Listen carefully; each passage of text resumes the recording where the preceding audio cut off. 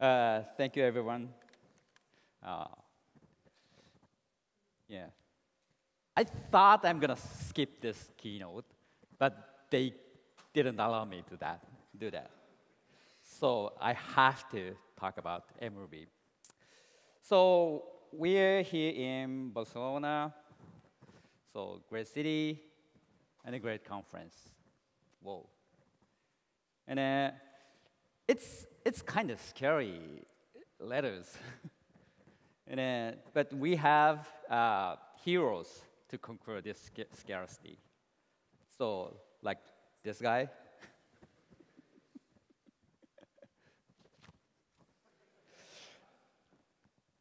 And the name of this guy is written like this in Japanese, Matsumoto Yukihiro.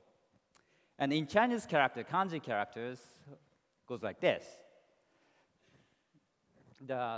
This character means pine tree. This is the book or origin. This is going. And this is being wisely.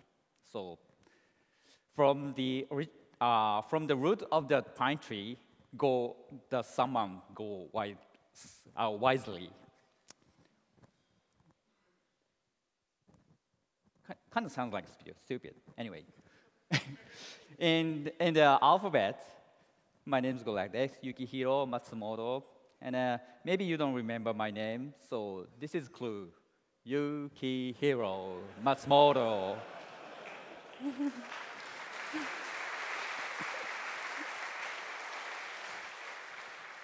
But don't worry, you don't have to remember. Just call me Mats. And we have the implementation of the Ruby language named MRI, often called MRI, which stands for Maths Ruby Interpreter. But I don't think it's a proper term. So when I published the first version of Ruby programming language in '95, whoa, that's old, 19 years ago. So the whole interpreter was written by myself. But after those years, much smarter programmers joined to our contributors. So since 1.9, we have new virtual machines, much faster than the original one. And we replaced many of the core libraries. We recently replaced the garbage collectors. So the recent Ruby, especially Ruby 2.1, 2.2, brand new Ruby. Actually, I'm not working on Ruby itself for those years. So I'm no longer the core developer of the MRI. So let's call it CRuby, just because now the Ruby programming language mainly implemented in C programming language. So the CRuby is the Ruby.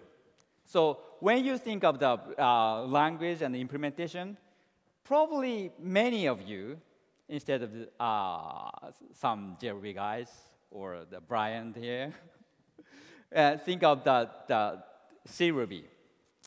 But we have some different implementation of Ruby that I call AltRuby. That stands for the Alternative Ruby Implementations.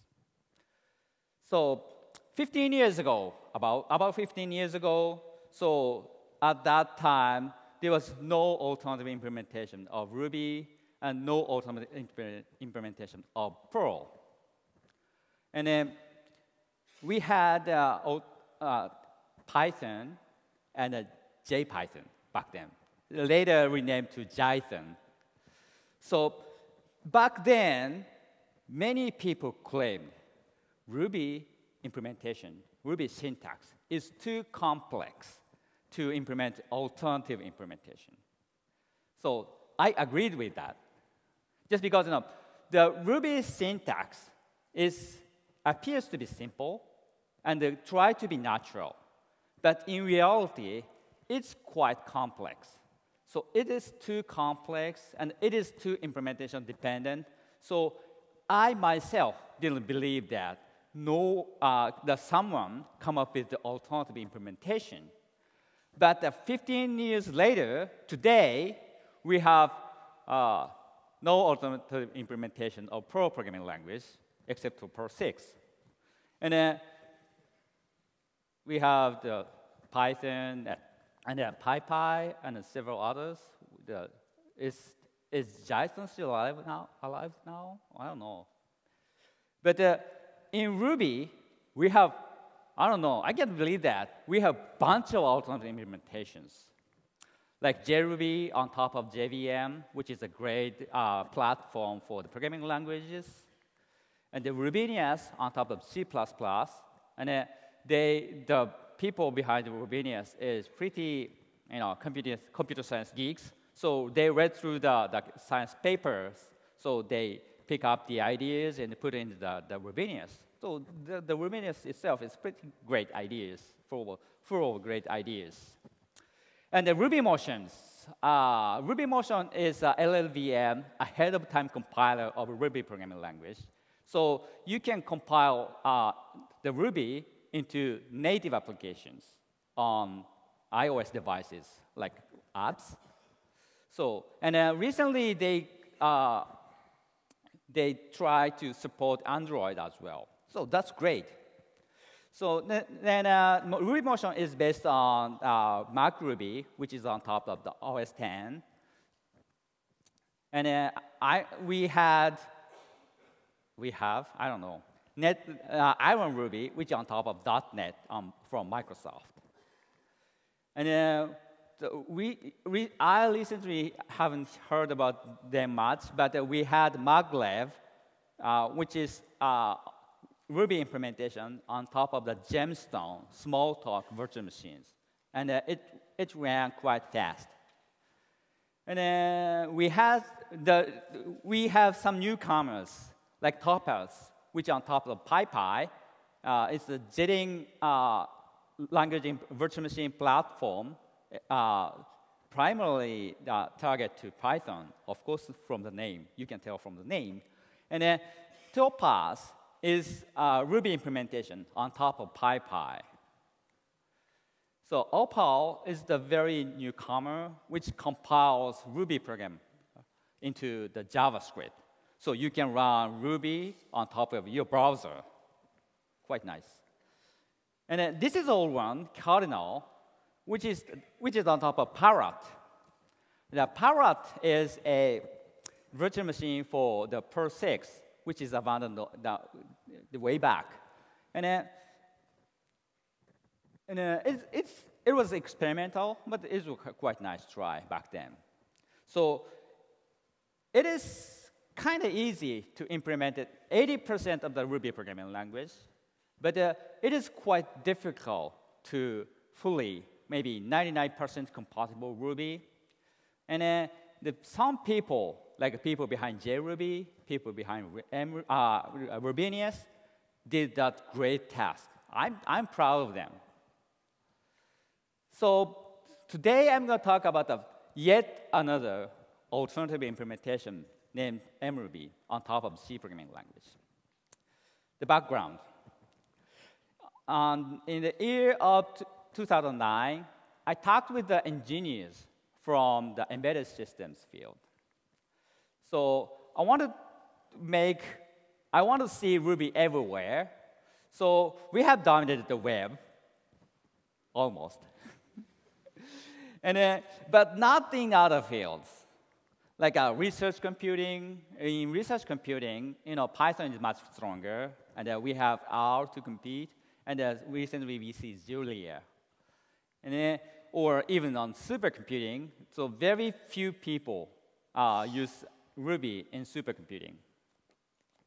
And on the smaller devices, for example, apps, so many people use, say, Objective-C or Java or C or something else to develop apps on the mobiles. Or even smaller computers like the Raspberry Pi and the Arduino. So you do use the other language than Ruby.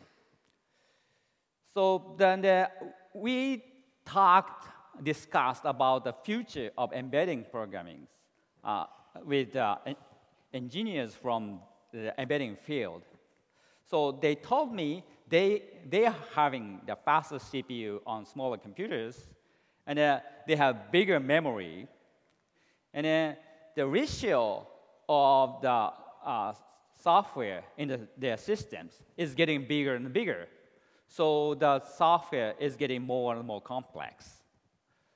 So they need to develop more and more software and effectively with less time and less money, less people, and with smaller team.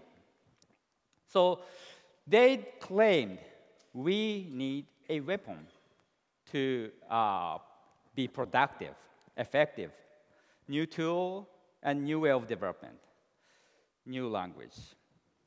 So we concluded we needed to, that the people to, in the embedding field need to learn from web, agile way, or test-driven, and community-driven, and open source. So these movements are not really big in embedding field, just because it's not that their way. They wanted it to be stable. They want to be conservative, just because you cannot it is very, very difficult to upgrade the software in the systems, in the hardware. So because of that, they want to be move slowly and go the very stable way. But the things are changing. A lot of devices are on the net, connected to the net.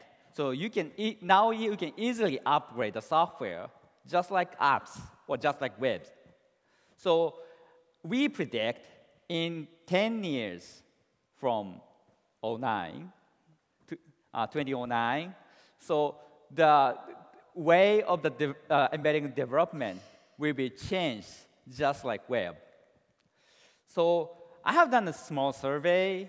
So the mruby is not good for embedding system. It's just too big, and it doesn't have good embedding API.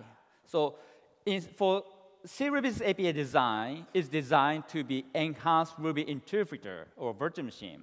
So you can add a new features, task, or you can link the new library to add features to the interpreter. So you can write your application in Ruby. But the people in the embedding field want to implement their systems in C or C++, then enhance their systems with the more flexible language like Ruby. So the architecture is upside down. So the mruby is not suitable for that purpose. No embedding API, too much POSIX. So the implementation of the mruby is rely on the POSIX. So the POSIX available on the POSIX platforms like Linux, Windows, part of, and Mac, it doesn't care. But for embedded systems, most embedding platforms are not POSIX aware. So the mruby is too much POSIX. So JRuby is not good as well. The JVM does not have no embedding API, and it's huge. And it's too much Java. And you have the micro edition for embedded system. Java micro edition is, you can use Java micro edition for embedded system, but it's too small. I mean, API-wise. So micro edition is not really the Java we imagine.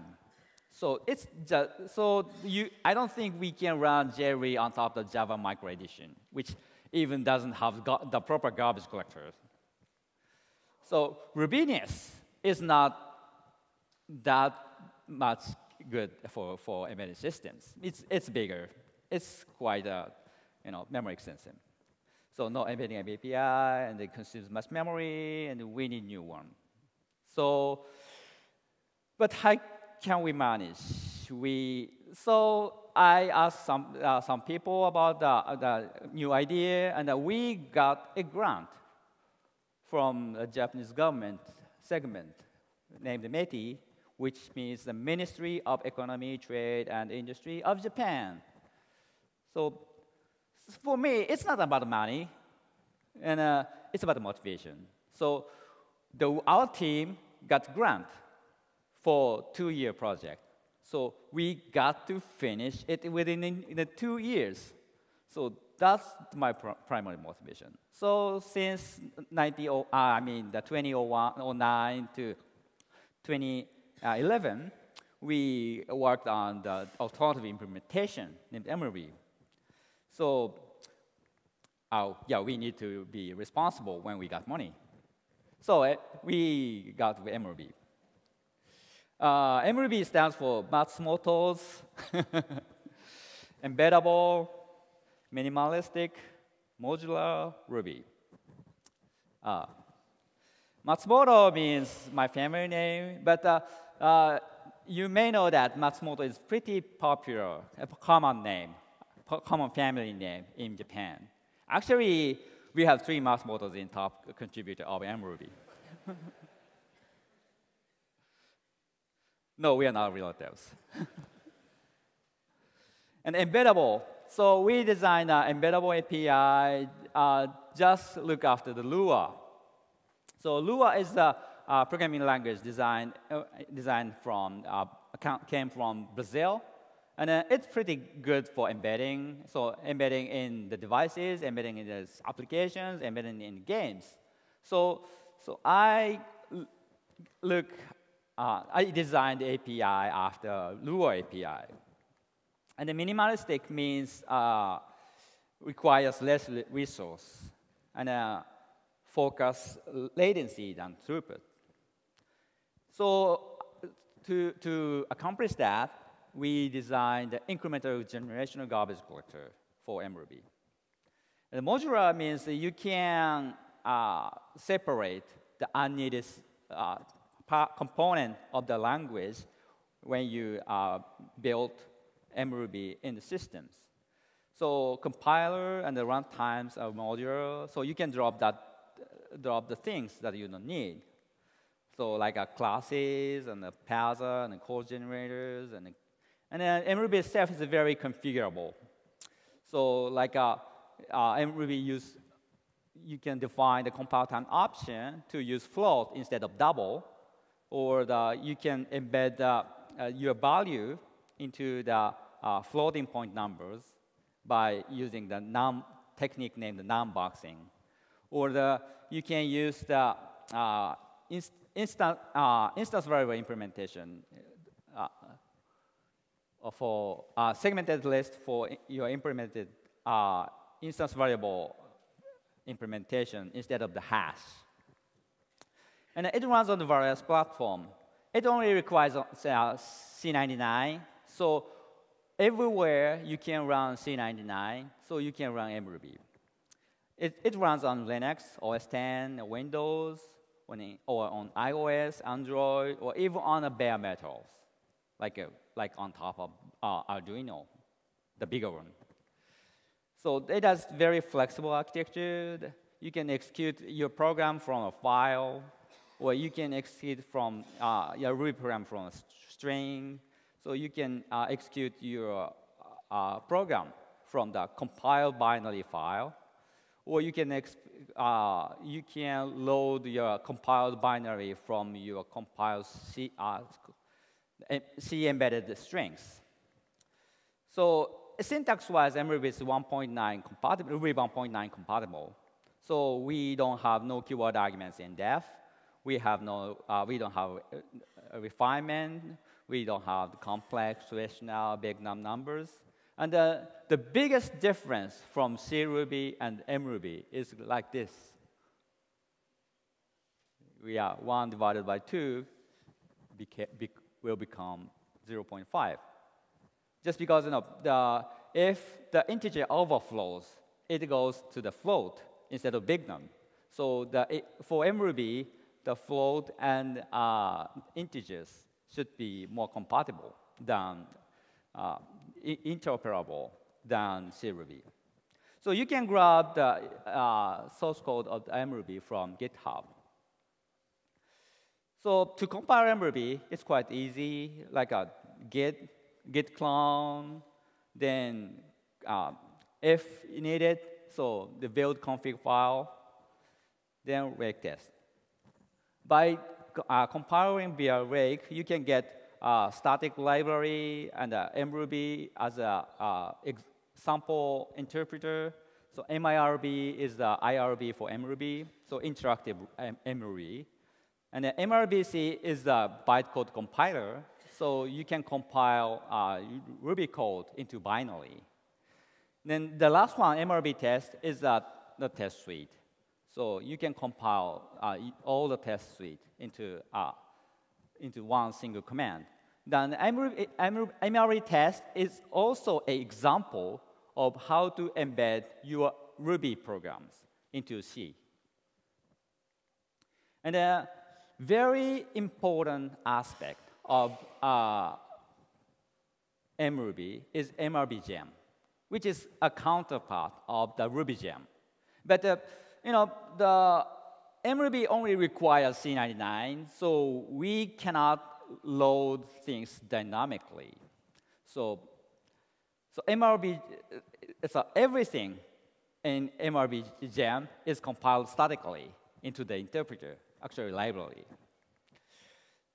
So the mrbgem is kind of like a statically linked gem. So to use mrbgem, so install the mgem gem. That's kind of confusing. So mgem is the tool to manage mrbgem. Then mgem update to download the list of the mrbgems, so you can have the list of the mrbgem uploaded onto the repository. So you can have the mgem. Currently, as of today, we have 129 mrbgems. That's kind of many. So it goes like this. List and the tiny, small description of the memory. Of course, you are not supposed to read this. So, for example, we have the mruby I/O. So the core mruby does not have any I/O, just because some bare metal systems does not have any file system nor the standard I/O or anything. So the whole I/O is optional in mruby. So you can parse and output JSON. You can access the SQLite tree. You can access message pack, Redis, and you can access the C function from Ruby using the libffi, which libffi is available. You can access fluently, libuv, which is the backend of the Node.js. You can access those functions. You can control the V8, the JavaScript compiler from mruby. mruby Synaptics is a kind of clone of Sinatra in mruby. You can control Arduino or wiring Pi from mruby, or even the Linux C groups. It's quite easy to make mrbgem. You can create the name of the directory of the name of the gem. Then create a file named mrbgem.rake, which kind of seems similar to Ruby gems. So license, author, small summary, and you can add a dependency. Then, you can put your C file, C++ file in the source directory of. And then Ruby API is pretty simple, something in between Ruby and Lua. So I don't think I have time to explain about the detail of mruby API. So maybe in the next year I'm gonna have a mruby workshop or something. Anyway, so and then you can compile the Ruby file into a library. So you when you use the Ruby library, create a directory named mruby lib, then create a Ruby file, put your Ruby program on it. You can create a test file in a test directory, so it is automatically test when it's linked. So check out the mruby deal in the repo. So even in the core, we have a bunch of the mruby gem as a sample, and then you can access many things. So these gems are optional, so you don't have you can drop off the things, and then that's quite easy to handle. So you can put your mruby gem in GitHub. So use mgm-config to generate build config.rb, or add confgem URL in your build config.rb. Rake will automatically fetch and compile the gems, so you don't have to worry about that. Or maybe you can use your own config file by specifying the environment variable before Rake. So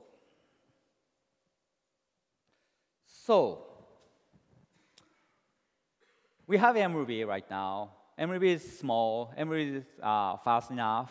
It's not that fast, though.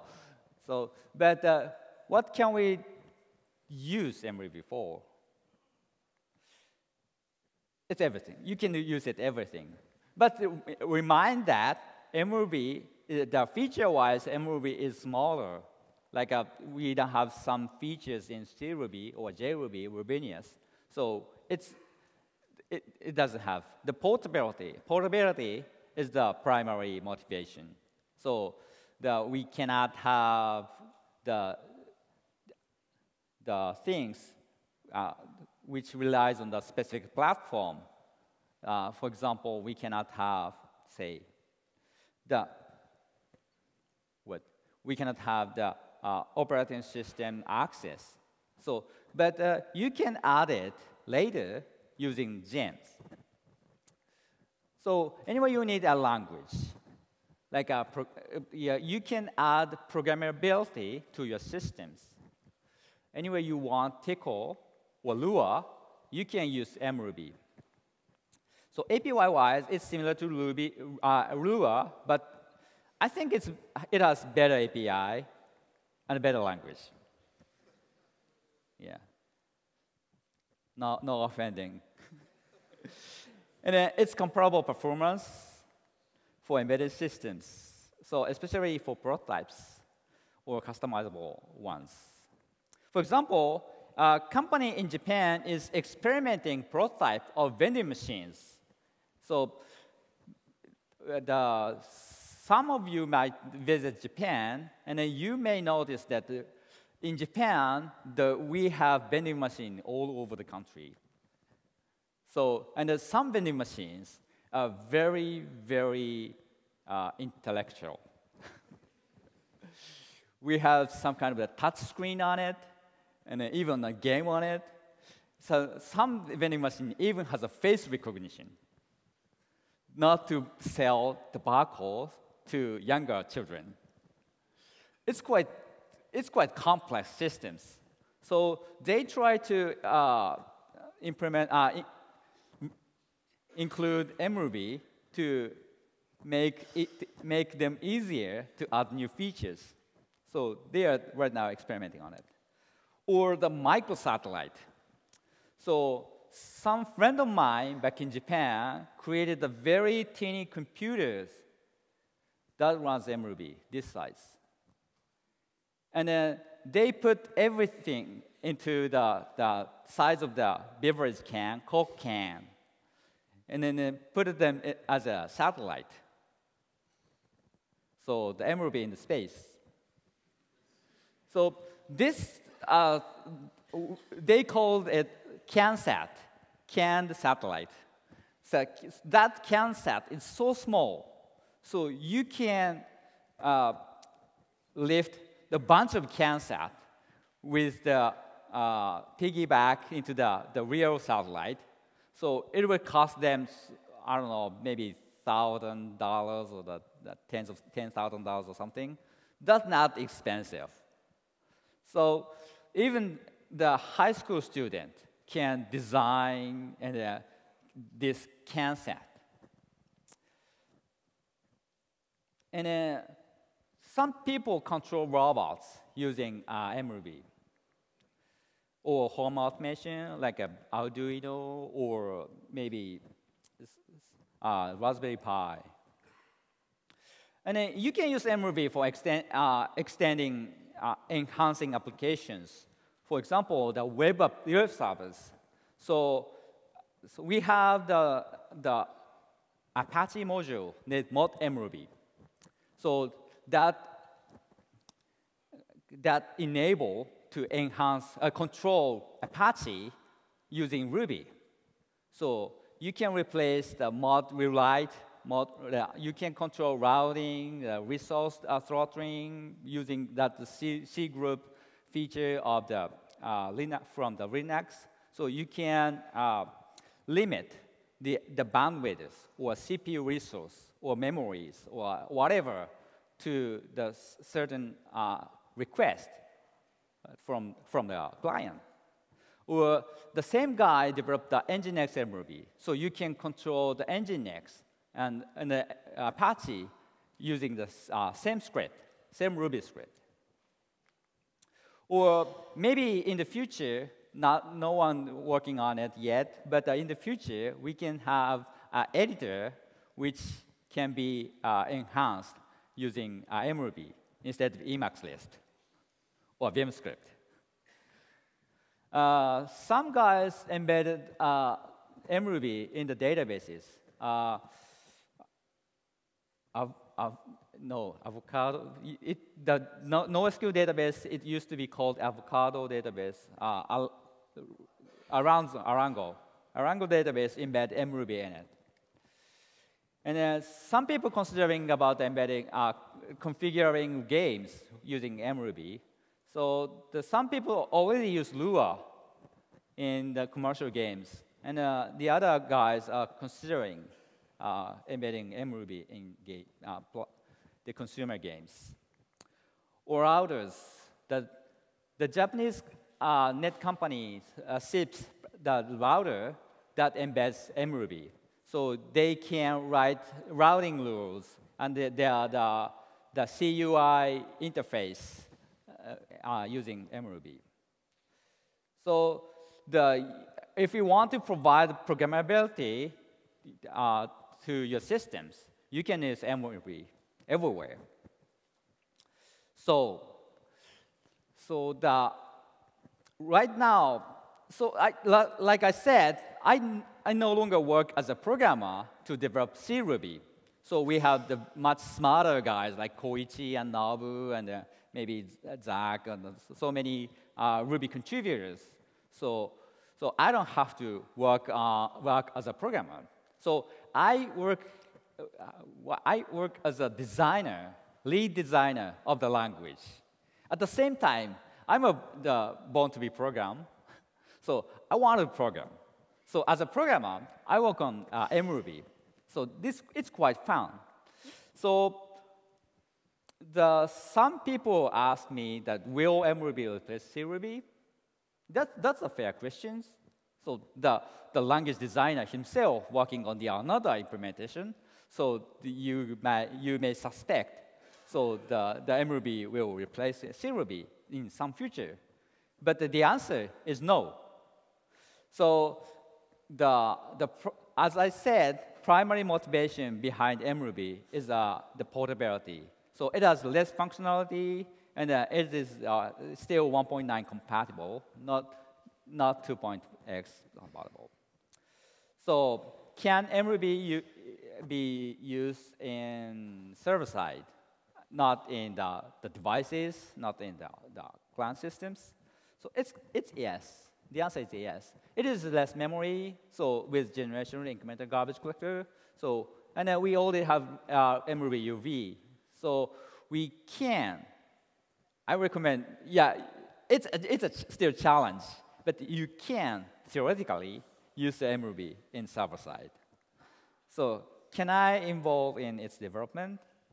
The answer is, of course, yes. It's open source. So check out github.com mruby/mruby. And so you can do whatever you want, play with mruby. So if you have new things, new interesting things, just tell me. And then if you have improvement ideas, if you find bugs, please submit issues to the GitHub. So I will glad to see you involved.